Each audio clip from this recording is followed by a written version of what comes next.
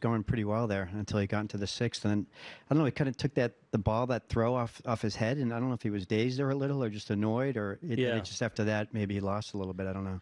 Yeah, yeah. I thought he was really good. I thought his stuff was really good tonight, and really early. I thought it was apparent he had a really good fastball going. I thought he was sharp, but I do think he kind of hit a little bit of wall there in that last inning. I thought his stuff fell off just a little bit, probably over trying to overcook some balls.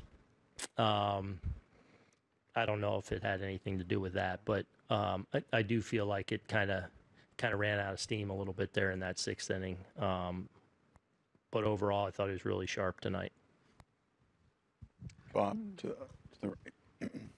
Aaron, with the combination of velocity that Holmes has with the movement, can you talk about the difficulty, or actually the near impossibility, of trying to barrel up on him? Yeah. We see it all the time. We'll see, especially right-handed hitters. I remember there was a at bat a couple weeks ago with Jose Abreu, 2-0 pitch, and he hits it off the barrel, and it's like 80-mile-an-hour slow ground ball, and he's kind of running down the line like, what just happened? He just so heavy. It's the best sinker there is going right now. Brendan. I might have one of the thicker skulls in the room, but so when you say that Choi went out before he was announced, he went out to the plate and Cash hadn't told the umpires, yeah, this is our guy yet.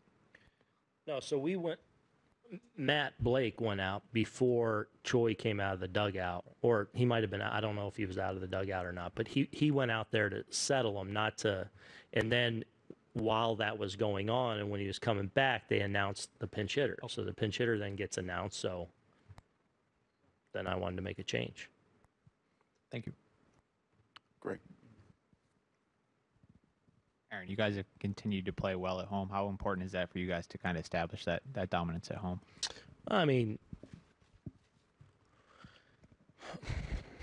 it's important to play well. We want to have a great season, and usually to do that, you got to play well at home, and certainly we've done that so far. I know our guys love playing here.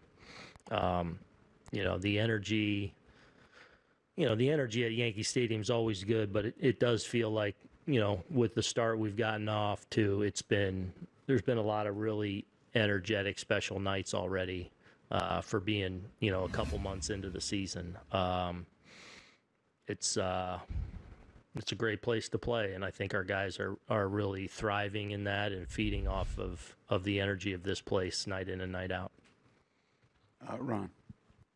Do you think Higgy gets fired up anymore there when they intentionally walk ahead of him?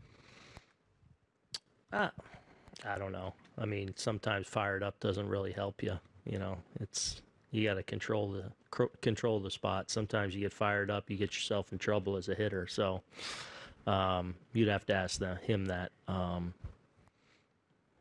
Yeah.